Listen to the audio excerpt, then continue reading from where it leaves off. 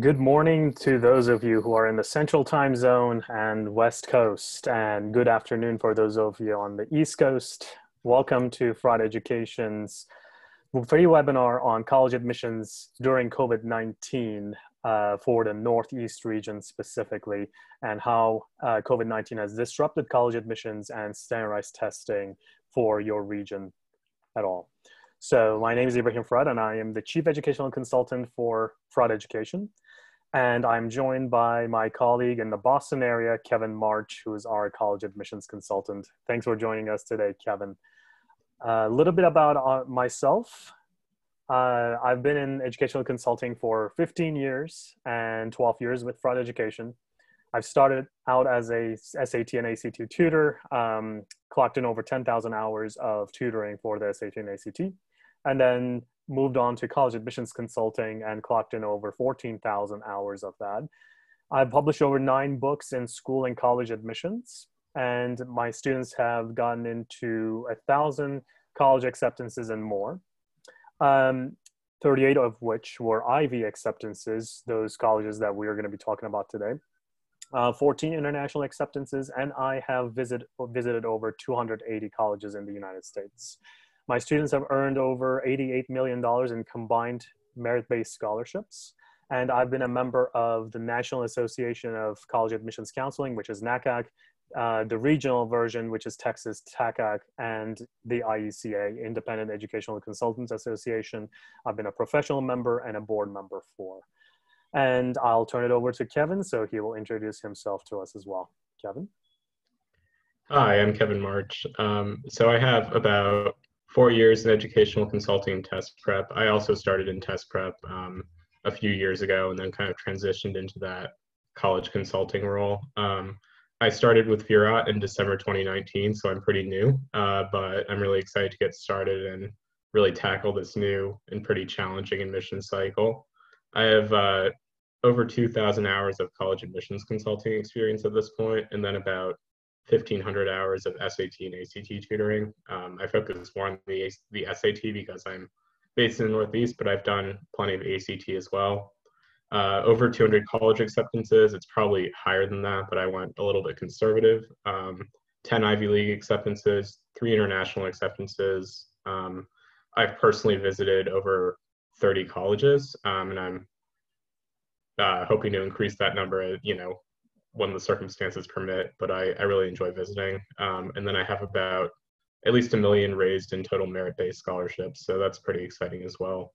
Otherwise, I'm a member of the IECA. I joined recently, and then also NACAC. So awesome. Thanks for joining me today, Kevin.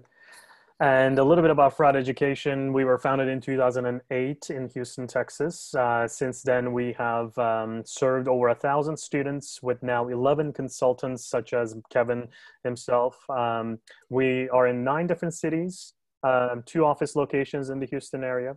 And our students, on average, have improved their ACT scores by 9 points from baseline to final, and then 390 points for the SAT from baseline to final.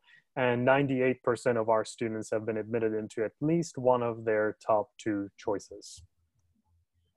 Today's discussion is going to be about strategies and typical timelines for college admissions and standardized testing pre-COVID-19 times. We start with this simply because we know after today, or after COVID-19, it's still going to be as prevalent to go back to these typical strategies. And then we're going to look at how has COVID-19 disrupted the regular flow in admissions and testing, and what should be your strategy now. And at the end, we're going to get to your questions using the Q&A feature of Zoom. So if you have any burning questions while we're talking, please feel free to go back to Zoom, enter your questions on the Q&A section, and submit it to us. We will leave enough time at the end of our conversation where we get to your questions personally and answer them live. So top factors for college admissions is what we start with every one of our webinars, because these factors, these 7 factors, do not change. So I'll walk you through the general picture about the top factors, and Kevin is going to talk to us about some of the details of each of the factors. So Number one factor for college admissions have been GPA and or rank from the high school that you come from. The second factor is the curriculum rigor, like how many APs, how many honors, advanced, and IB high-level classes have you taken. SAT, ACT scores as the number three factor. College essays, so the essays that you apply to college with. Relevant activities in leadership, which is essentially the student's resume in and outside of school activities that relate to their college major or career path and their leadership opportunities. Strong recommendation letters from teachers and counselors for the college admissions process. And finally, the family's ability to pay. So I'll go back to Kevin to kind of walk us through why these 7 factors and how can students improve their chances of getting into a college using these 7 factors. Yeah, and so I'd really want to especially focus on sort of the activities, the essay, and then the rec letters. The activities and leadership, I think, are sort of, they really should be kind of directed by the student and like based on their interests rather than kind of being a jack of all trades. You want to focus on, I think the phrase is like a foot wide, a mile deep. You really want to kind of build that sort of profile where you show demonstrate interest in like a few things versus kind of being like on the football team a little bit, you know, on the soccer team or baseball team a little bit, you know, an extra in one of the plays. Like you really want to show that you're focused on something that or a few things that you're really passionate about. The essay should be really self-reflective. And then for the ones that are like, especially the Common App, you really want to be thoughtful and try to show a piece of yourself to the college admissions officers. And then with the school-specific supplement essays, you really want to show like a demonstrated connection to the school and show that you've really done your homework. And we'll talk about this a little bit, but this is a really good time to do that homework on colleges and figure out like what special programs, what things you're specifically interested in and how going to college X will like let you achieve your career goals. And then strong rec letters are another thing. And in some cases, the rec letters aren't as important, but I think in this case, because because of the circumstances that we'll talk about, the rec letters will actually become more important. And especially at liberal arts colleges, and there are a lot of like kind of small elite liberal arts colleges in the Northeast, those will be really, really good and something that you can control as well to try to get really good rec letters. So I'll turn it back over to you. Yeah, thank you. And, it's interesting that Kevin has mentioned the 3 factors out of the 7 that technically you guys can control over, right, in the application process, right? I mean, relevant activities and leadership resume, obviously that all starts in 9th grade. And the way you describe those activities and prioritize those activities in a resume could make or break your chances of admissions. And the essay is obviously something you can control, and the strong recommendation letters are something that you can control. So notice the controllable factors of top factors of admissions here. Obviously, SAT and ACT you can control too with, proper preparation, making sure you are on the right path with the right test. You can control that as well. But when it comes to GPA and or rank and you're a junior or a senior, I mean, it's very, very hard to move the needle when it comes to GPA and or rank or even the curriculum rigor. So therefore, there are factors that you can control now, and there are controls that you can look back and, really appreciate or regret. So, but regretting is not going to solve the problem. So what's going to solve the problem is focusing on the other factors. The one factor that we haven't talked is the ability to pay. This is a relatively new factor in the college admissions cycle, given the financial nature of financial aid, needs-based financial aid. Colleges have started to ask the question whether the student or the family will need needs-based financial aid in the application process. If you say yes to that question, obviously your application is going to be viewed in context of the ability to pay. If you say no, then not. Having said that, would that increase or decrease your chances of admissions? That depends on the college, because some colleges are 100% needs met. So in that case, really, it doesn't matter if you say yes or no to that question. But keep these 7 factors in mind, because that's how we're going to relate back to some of the disruptions and what you can do today with COVID-19 and post-COVID-19. I'd like to take a moment to talk about what our typical strategies are for ninth and 10th graders, and Kevin is going to take the 11th and 12th graders. Pre-COVID-19 times, we ask our ninth graders to focus on their academics more important than ever. They have to start on the right foot with at least a 3.9 or higher unweighted GPA or equivalent. And doing so, they're going to have to take as many honors and AP and advanced courses as possible, as long as they can maintain that high GPA. We also ask them to test out of intro level math and foreign language courses, so they end up being in the advanced path when it comes to these subjects, if they need to in the future. For standardized testing, we don't really ask any ninth graders to take the SAT or the ACT.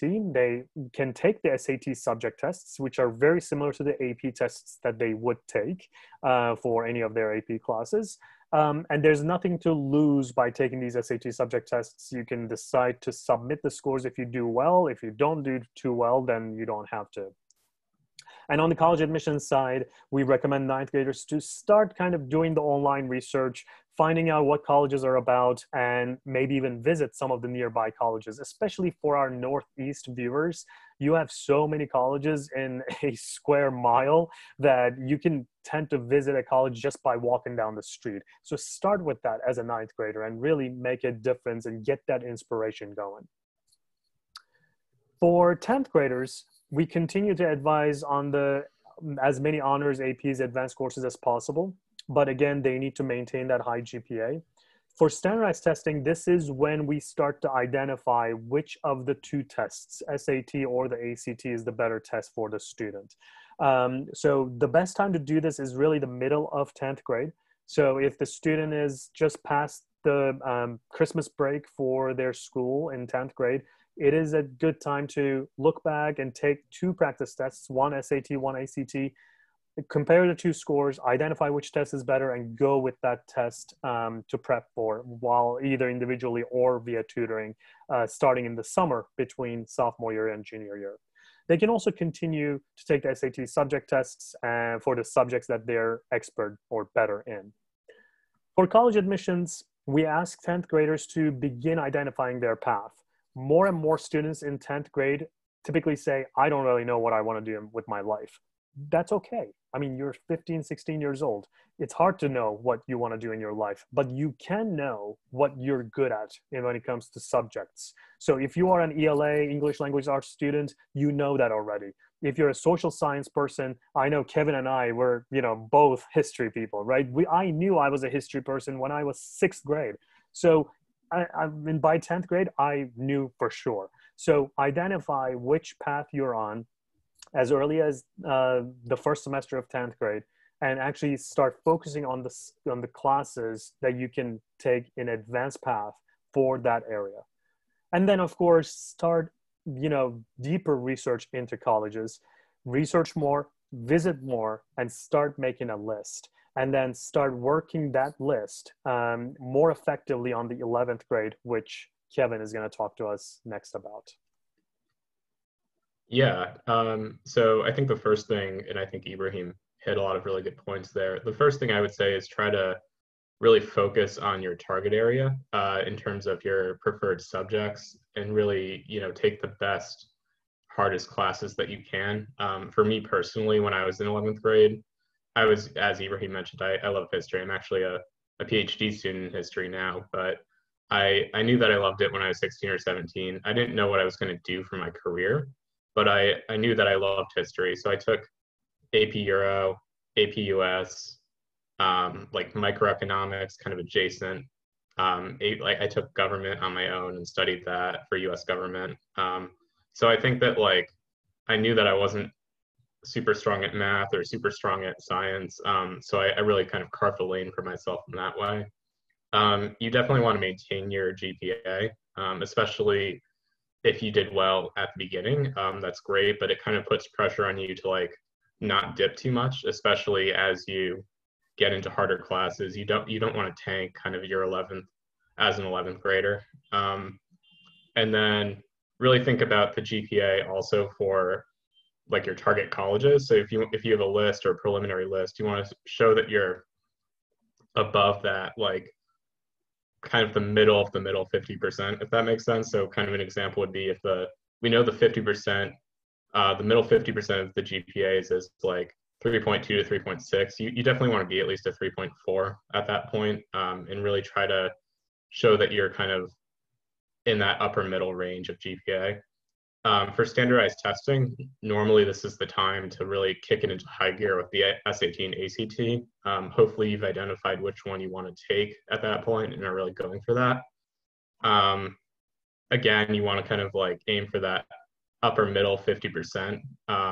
So, if the SAT range is 26 to 30, you want to aim for like a 28 plus at a given college or university. And obviously you want to look at multiple universities that you're interested in. So you're ensuring that you're meeting, that score for each of them. And then again, like visiting college and confirming the fit is another thing that we would normally advise on. And that's going to change, but we'll talk about that in a few minutes. Right. And then so for seniors, basically, again, the advice is to limit the honors AP advanced level classes in your target area, and then kind of like really maintain your fall semester GPA, especially at or above your cumulative GPA. So you want to show that upward progression for sure. Standardized testing, hopefully you're done with that. In a few cases, I've seen that like subject tests can be used to place students. So that might be a factor at a few places, but overall you should be pretty much done. And then for the college admissions aspect, you want to definitely apply to your favorite colleges, or if you have an early decision option, really think about that and apply by November 1st, October 15th, whatever the deadline is. And then normally the universal deadline is to attend by May 1st of your senior year. That's also been affected in some cases, so we'll talk about that. Awesome. And to be honest, that's what's happening. So this has been our advice for so long in college admissions, that we've been hit with these breaking news with COVID-19, BU, which is in the region that we're talking about, go and test optional, which is, kind of sort of expected, but at the same time, you don't expect it from a college like BU to do this, even though it is temporary. So we'll talk about that. Davidson, doing the same thing, redesigning the whole college admissions process is being talked about. More and more colleges go and test optional. SAT, ACT tests are being canceled. University of California system going test optional, which is a big, big news. So what does this all mean when it comes to academics, standardized testing, and college admissions? So that's what Kevin and I are going to conversate about today. So I'll ask Kevin a few questions, and then he'll ask me some questions as well. And then we'll go back to our presentation to kind of give you more specific information as to which colleges have actually reacted in what ways. So Kevin, my first question to you is about the academic disruptions that you have experienced in the Northeast region when it comes to school closures, as well as remote learning opportunities for any of high schoolers, really. Even if you're in ninth grade, you're going back to remote learning. And if you're 11th grade, you're kind of freaking out because it's the prime time for doing really well in school, and then you're remote learning. So can you tell us a little bit about what's been happening, and then what the students should do to take advantage of this situation? Yeah, absolutely. So as Massachusetts residents probably know, but our governor, Charlie Baker, recently put into place basically a stay-at-home order, and then all non-essential businesses are closed through, at this point, it's like May 4th, but it's been extended. It was previously April 2nd, I believe, and then it got pushed back. So there's some hope, and that includes schools being closed. So all non-essential workers are basically, all non-essential businesses are closed, and everyone's encouraged to stay home. So that's affected pretty much every secondary education institution has gone online for their classes, and often over Zoom, over other things. There hasn't been a statewide mandate to make classes pass-fail, but I would imagine, and from what I've seen, districts are kind of taking that on individually and deciding. And the same is true with private schools. Like, it's kind of up there. They want to go pass-fail or assign grades.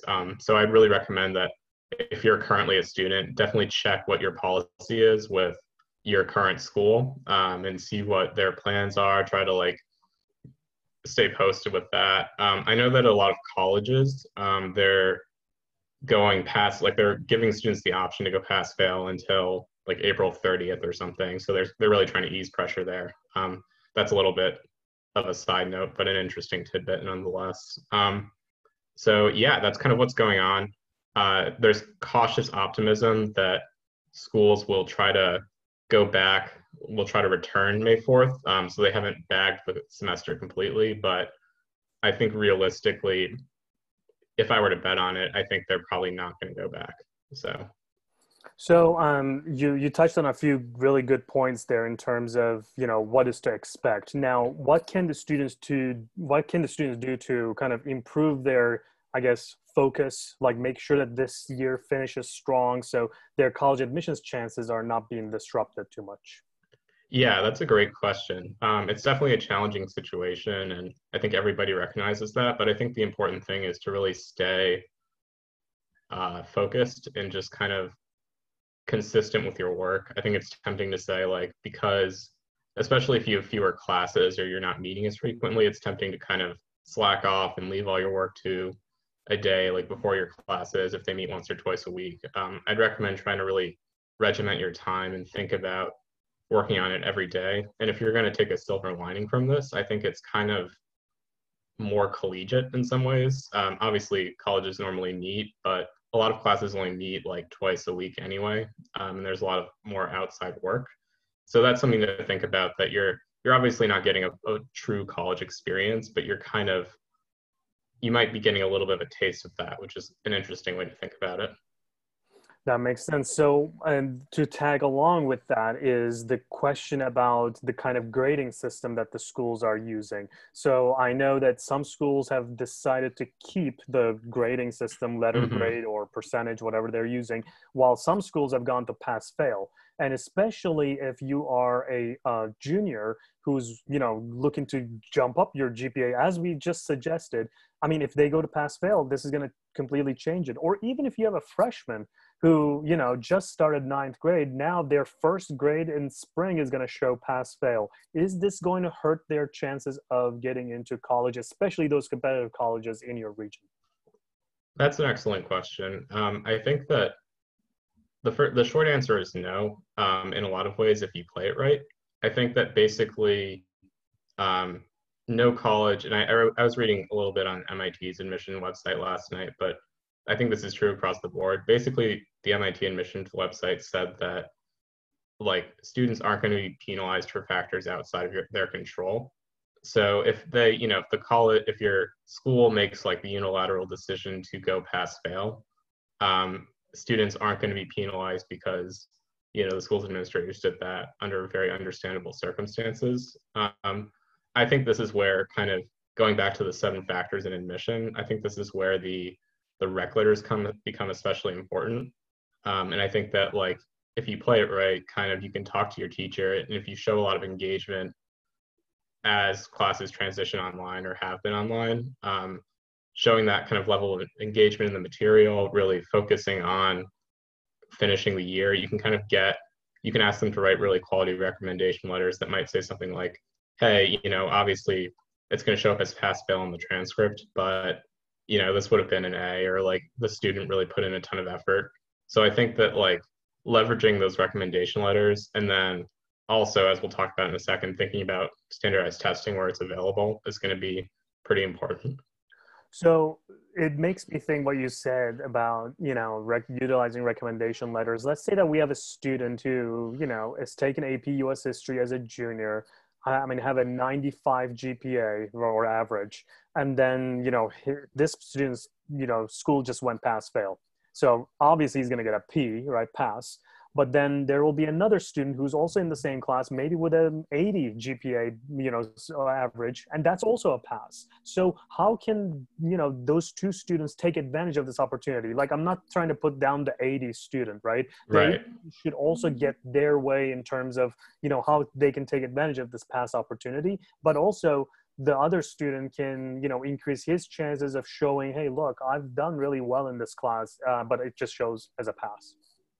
Yeah, that's absolutely a great question. I think the rec letters come in to both situations, but in different ways. I think that with the student who's like averaging an A, for example, that you can say, you can have a teacher kind of corroborate in their rec letter, like hey, this student was like doing really great and continued to do great, really focused on the material.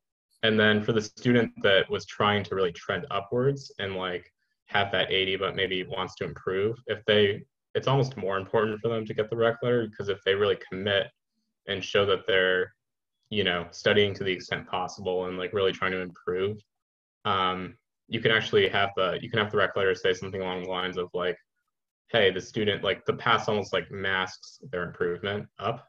And like you can have the rec letter kind of talk about that, and how the students improved. And like, even if there wasn't, a quantitative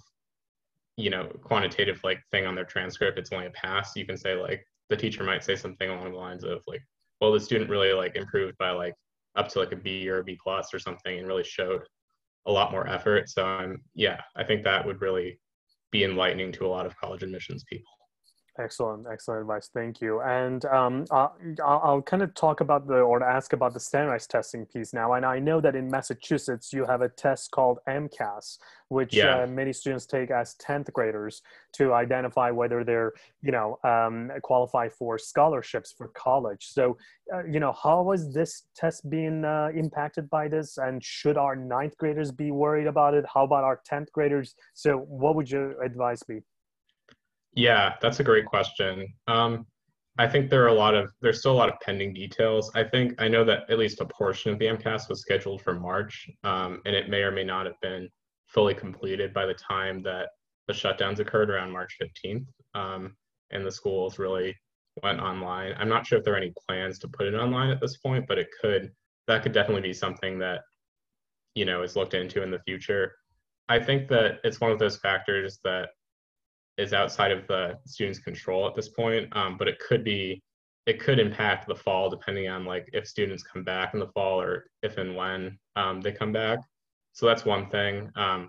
There hasn't been a lot of press on it at this point, but I think that that's something that we'll continue to monitor, because it is really important for especially the UMass Amherst system, or the UMass system often awards scholarships based on that performance on the MCAS. So excellent advice. Thank you so much. And something related to the MCAS is, I think, the changes that's been happening in the APs.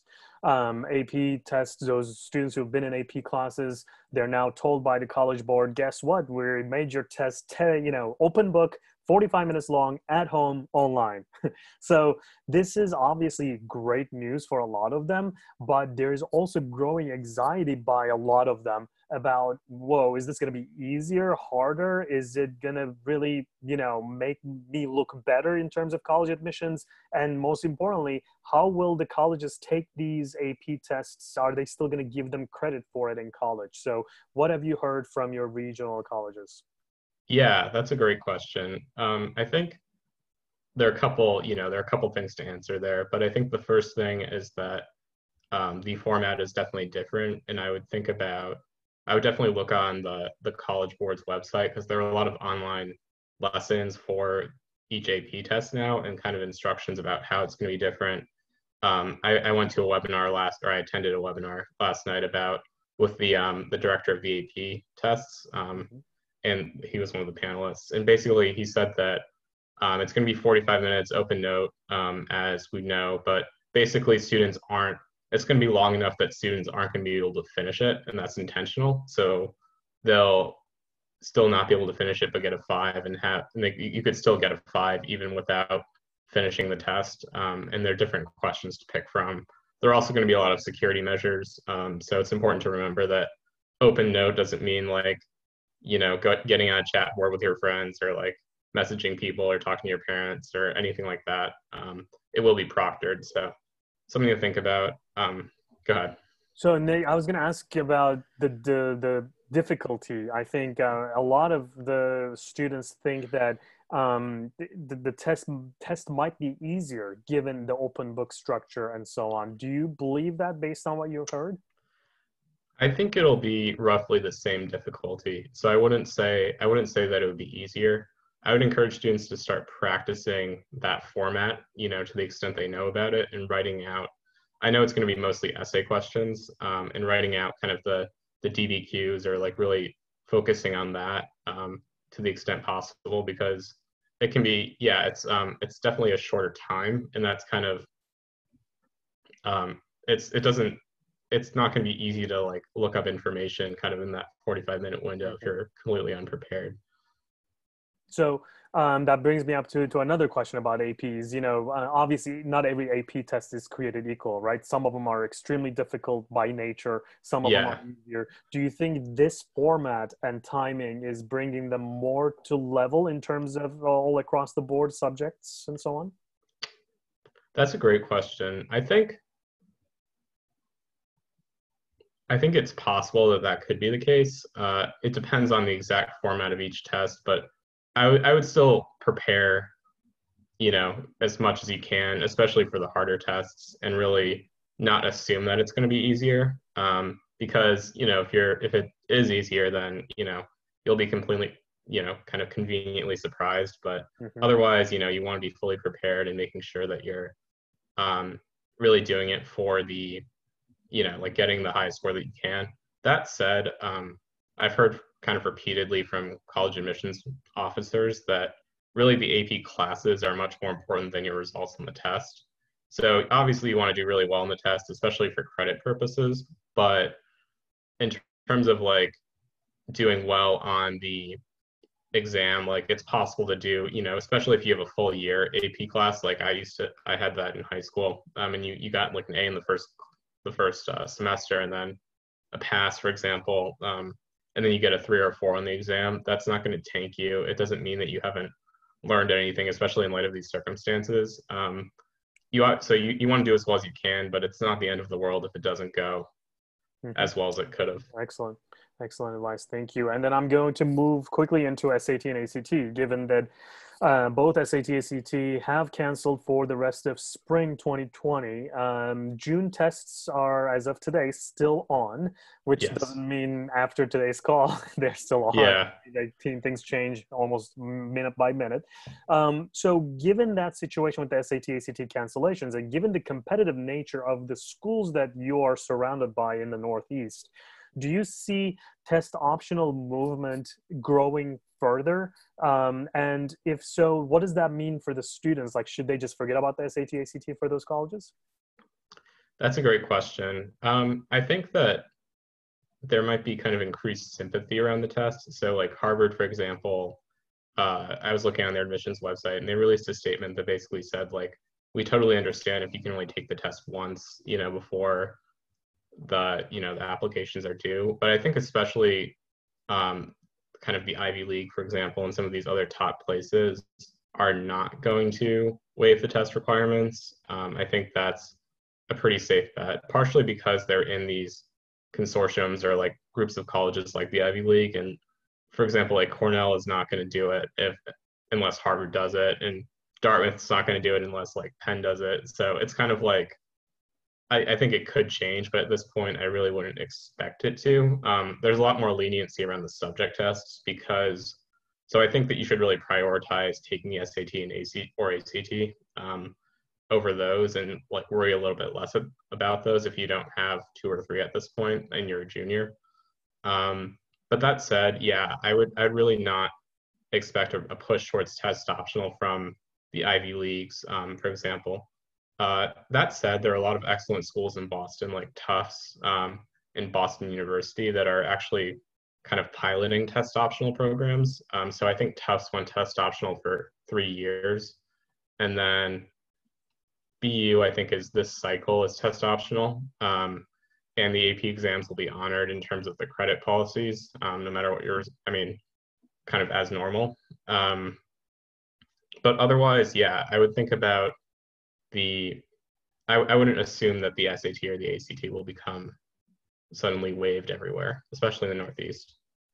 Okay, so which brings me up to my other question about some already competitive colleges, like you mentioned, BU, and then I think Williams, Amherst, they all have gone test optional on a pilot basis. Mm-hmm. And then, of course, there's some 1,200 plus colleges that have been test optional all along, even pre-COVID-19.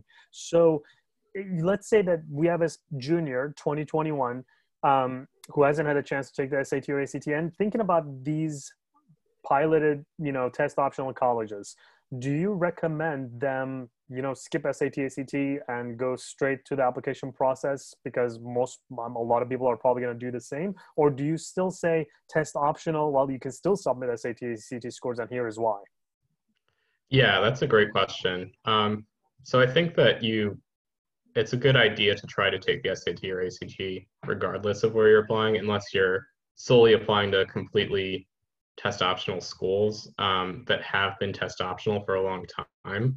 So for example, I think there's a big distinction between schools that are like, for example, Bates, I think it's been test optional for like decades, and then schools that are piloting test optional this year, but are normally used as a metric. I think in the case of like the second group, kind of the ones that are piloting it, I think it's still a good idea to submit your SAT or ACT as long as it's within that range of that middle 50% or higher. So that's something that you should really work towards. Also thinking about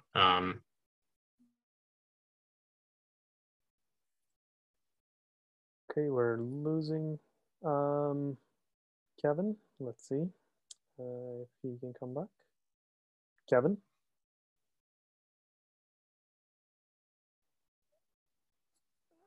Okay, we might have lost Kevin for a short period of time here, so I'm going to take on from what he... Okay, well, here he is. Kevin?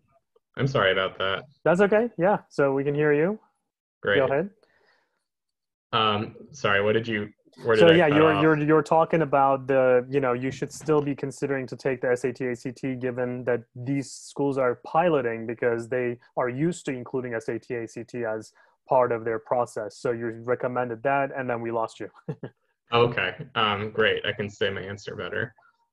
Basically, so for the ones that are piloting it, yeah, I would still try to take the SAT and ACT and score above that middle 50%, or at least within the middle 50% range. For schools like Bates, where it's test optional and has been for decades, and again, you want to draw a distinction between test optional versus like not even looking at the tests at all.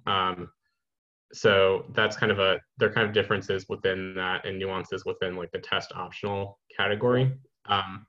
Yeah, so I think you're going into a question that was submitted before our session here on Facebook. It looks like it reads, some colleges don't even look or want to look at the SAT Right. scores, and that term is called test blind.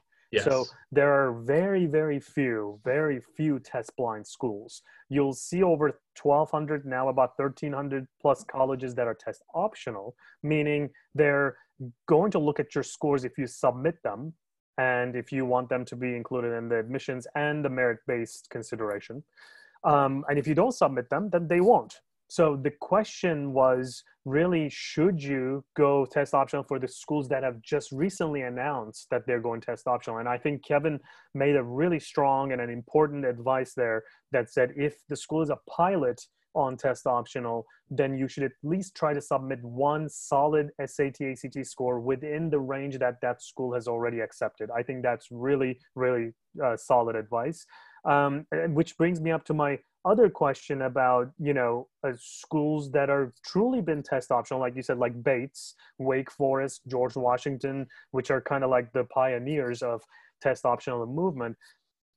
Why are they still accepting SAT and ACT as an option anyway? Like, it's confusing the parents, it's confusing the students. And what we've seen in the past is, if you're applying to a school like George Washington, the average ACT has been like 29 to 32, and it keeps shifting upwards because people who are deciding to submit scores to George Washington, they only submit the higher scores. So it looks like test optional is actually pushing the averages that are being submitted to these test optional schools. So then what's the point?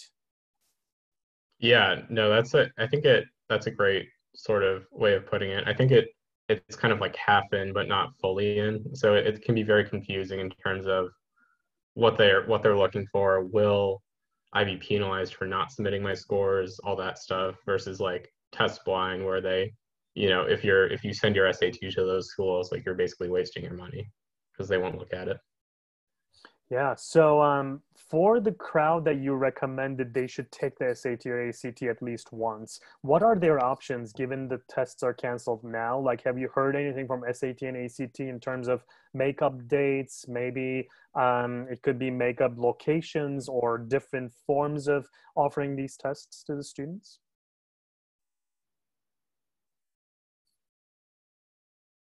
Okay, so it looks like we've just lost Kevin. My question was about the students um, who need to actually take the SAT and ACT. What can they do? So what we know, at least for now, is that the ACT has been planning to. Okay, Kevin is back. I'm so sorry about that. That's What's going okay. So on? ACT has been planning to make an online at-home testing for September 2020, even pre-COVID-19. And what they have done is they have speed up their implementation of this process, hoping to do it by July, even though they haven't promised it.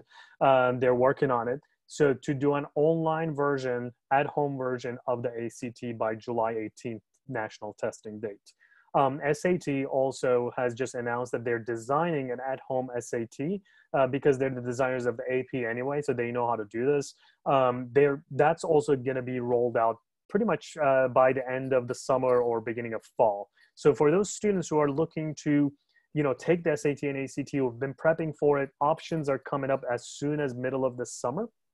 But of course, the other option is to wait for the test centers to open and actually take them in person, but that might take as late as September or October of this year, which might be too late for some students trying to apply early.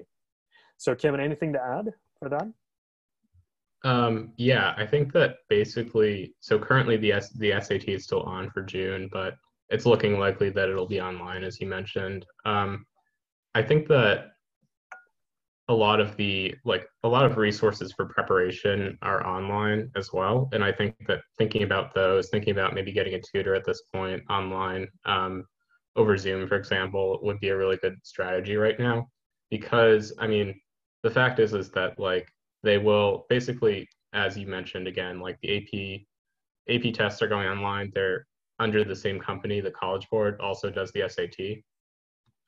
So I would really think about there will be opportunities to take the SAT in the summer, I think. And it may be online, it may be in a slightly different format, but it's going to fundamentally be there. And a lot of colleges are still going to expect that you submit either the SAT or the ACT. So excellent. And I put up, Kevin, your information from what you know of from the surrounding colleges that either have still not changed the SAT, ACT requirement or that have kept the same. Do you want to summarize it for us?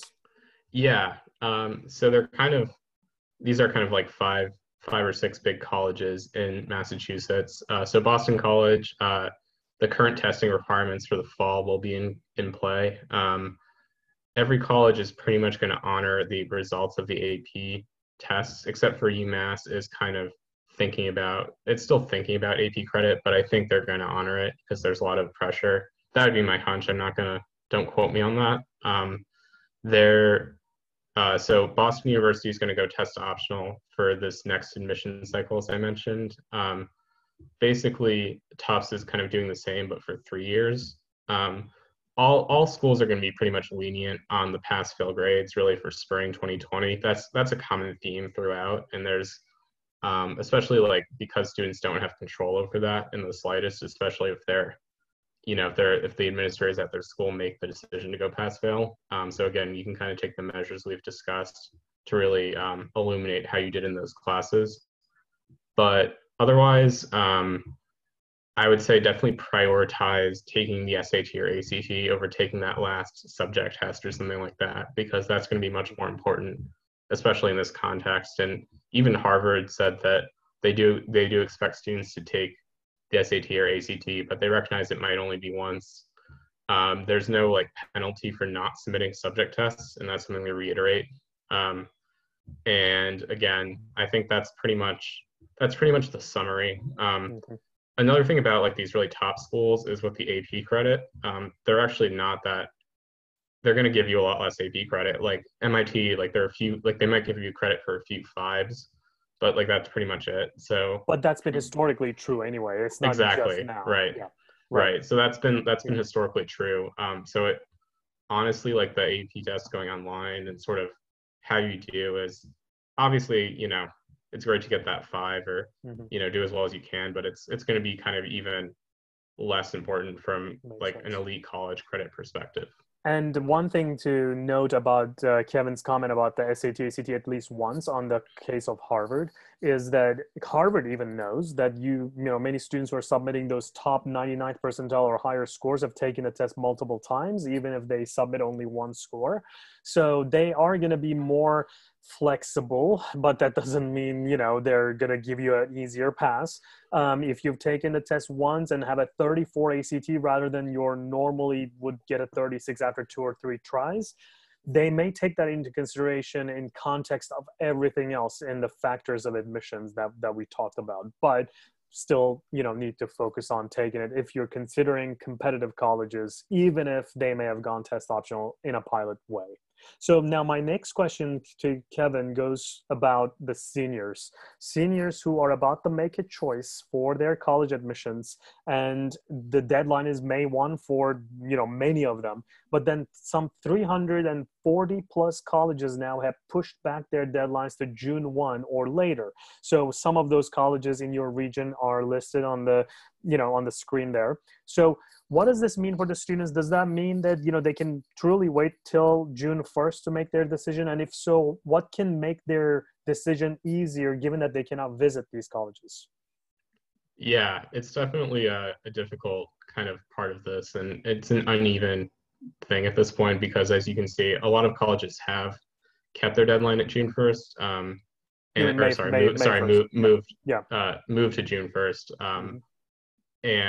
But the thing about it is a lot of the more competitive colleges have stayed at May 1st, especially, and it's not at this point. It's still kind of a minority movement. I think there will be. It could be that some do push their deadline back, but um, they may not. Like I think it's the ones that are currently doing it. Like there isn't a lot of time to like push it back to June 1st at this point. That said, families, if they need more time or are kind of weighing offers, first of all, they should check whatever deadlines, like whatever schools they're admitted to, their student is admitted to, like when those deadlines are and whether they've been pushed back from May 1st to June 1st.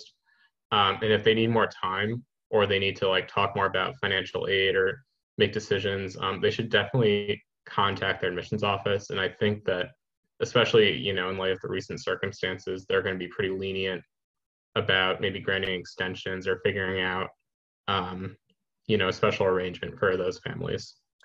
So I think that that's a really solid advice, given that most schools still state May 1, but then they cannot make the decision by May 1. You're suggesting they can still do that if you contact them at first. Is that right? Yeah, I think just being proactive and contacting the admissions office. The same is true with financial aid if your situation has changed. Don't fill out FAFSA or CSS again. Get in contact with your admissions office or the financial aid office, and think about, like really try to document any major changes in your ability to pay. So that's kind of another thing. Just being proactive, taking that time to connect with um, representatives at the universities and whatever service you need. In terms So of, sorry, go ahead.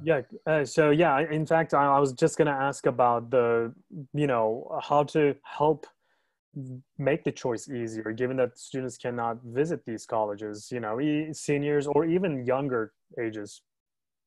Yeah, that's a great question. I mean, the first thing is that obviously it's going to make it more challenging. There's not a way to get around that really because you can't physically see it, or in a lot of cases. But the good news is that there are a lot more virtual options. There are many more tours that are being offered online, sometimes even like informal chats with students, student representatives, and faculty members and things like that are being offered by colleges. So you want to really look into that as much as you can. There's a website. Is it College Real or Campusreal.org, REEL. campusreal.org? It's one of the virtual visit website. And then the other one is uvisit.com. Right. So those are great resources. The other thing I would do is really look at like the newspapers for every school, and think about like the student newspapers and look at like how kind of perspectives on like what's going on campus, like how the community is holding up, maybe not on campus, but like how the campus is reacted to the circumstances and like what's going on kind of internally.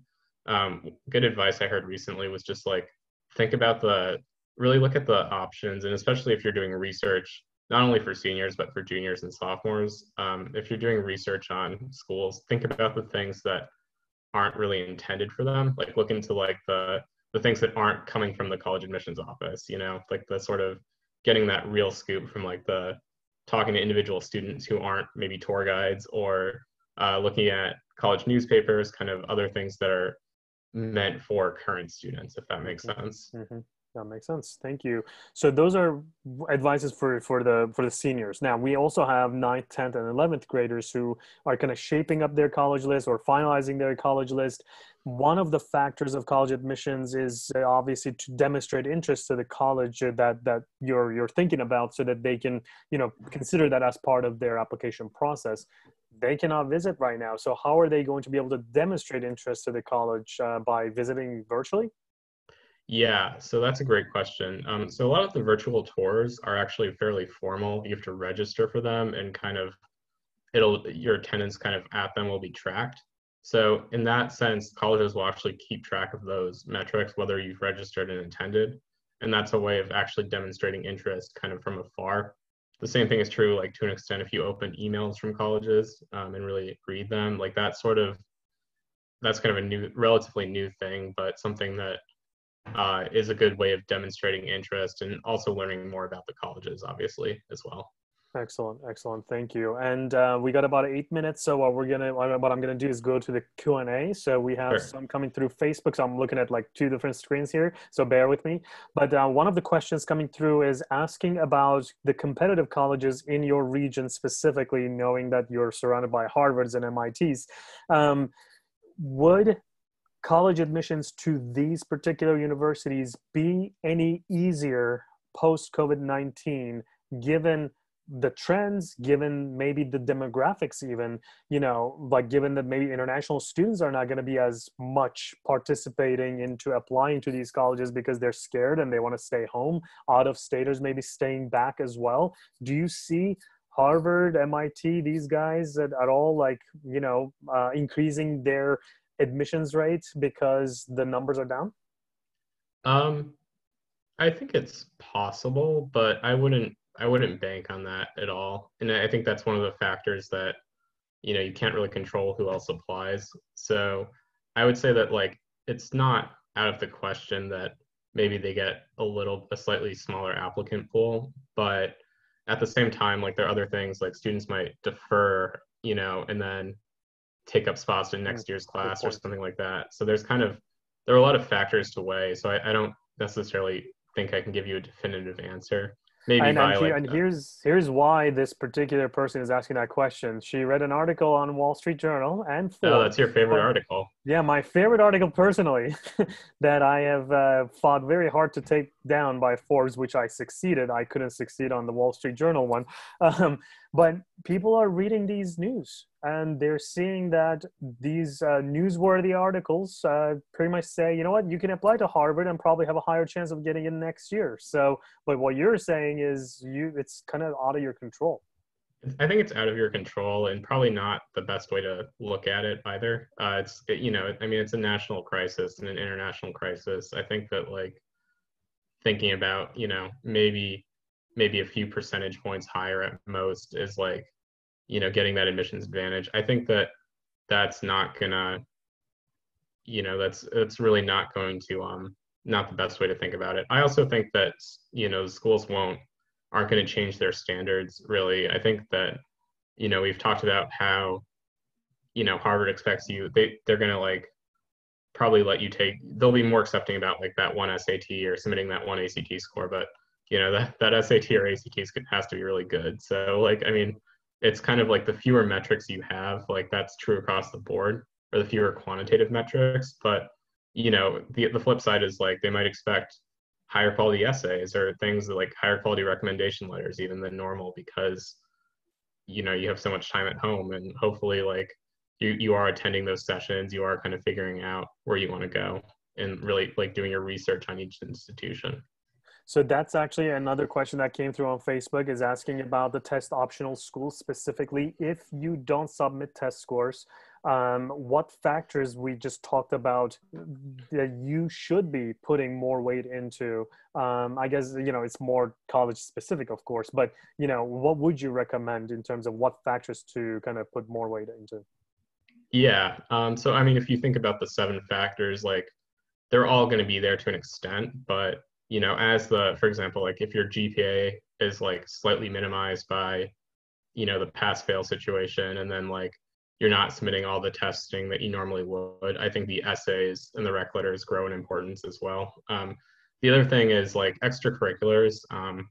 You may have to get more creative. One thing that like in leadership is still going to be really important, but one thing that I heard someone say on one of the webinars I attended, actually, I think she was like the dean of admissions at Emory, so she knows what she's talking about. Mm-hmm. But she basically said that like leadership doesn't have to be a title, which I think is important. So it can be doing stuff like helping your classmates, online. Really can, and kind of like, yeah, just like making the most of the situation and being productive. But I think the essays, and especially the research on the institutions and the moments of like the self-reflection, I think is going to be something to really emphasize and really do kind of in this time. That makes sense. So any, I guess, words of wisdom you have for our viewers for what, about what we talked about in general and what you would advise them to do or not do? Yeah, that's good.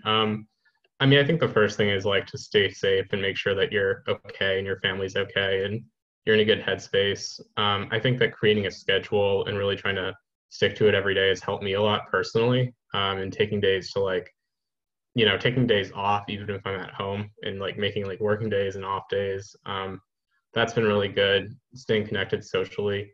I think that, yeah, just taking advantage of kind of all these online platforms. And I think that really preparing for opportunities to come back and kind of return to more normal circumstances is going to be, is kind of paramount. There are a lot of things that we can't control right now, which is tough. But there are, you can kind of control what you do every day, or you can control what you do every day, and sort of the preparation, the engagement in classes, the research, thinking about essays. So there are tons of things that you can kind of still control. And then just like the final thing is like paying attention to the news and checking, especially like in your specific context, like the with the high schools, like what your situation is, like if they're going to open again, or checking whatever state you're in, deposit deadlines for the colleges, like that. If you're a senior, like what those are, and like thinking about those decisions, and just being proactive and contacting the admissions office and the financial aid office if you need to. Thank you very much, Kevin, and thanks for joining us today. So everyone, thanks for joining us today, and we're almost out of time here. I'd like to put our contact information on there. We're very active on social media. Kevin and I are both very active. We give you the news as they happen on Twitter especially, but you can follow us on LinkedIn as well. And we have more free webinars coming up next week, starting with Is Test Optional Really Optional?, which is going to be a session on Monday at 12 p.m. Eastern. So please join us. I know that's a big topic right now. And we have another one on Thursday of next week. It's going to be, is the pass-fail system going to pass me or fail me in college admissions? Again, that's another big topic that we're going to be talking about. So please join us. It's on frateducation.com/free webinars. Sign up and we will see you soon. Stay healthy. Have a great weekend and holy weekend at home with your loved ones. Thank you and Bye. take care. Bye.